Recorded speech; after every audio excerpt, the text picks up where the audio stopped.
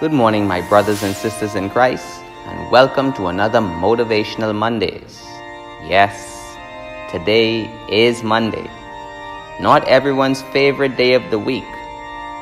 It's funny how they have a TGIF and not a TGIM. Monday can be difficult. Monday can be tough. Some thinking about the deadlines they did not finish last week. Some thinking that this is another week of hell.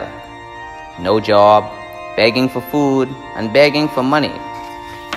We definitely can use some motivation. This morning, I bring you just that.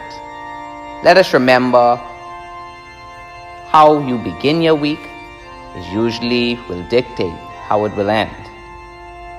So this Monday, let us start with a positive mindset.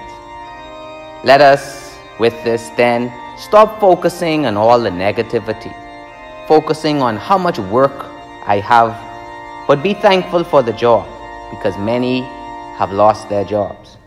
With those who have no jobs, let us be thankful and stop complaining, and be thankful for those persons who continuously recognize that there are persons who are hurting in this world, and minister and help their needs in any way, shape, or form.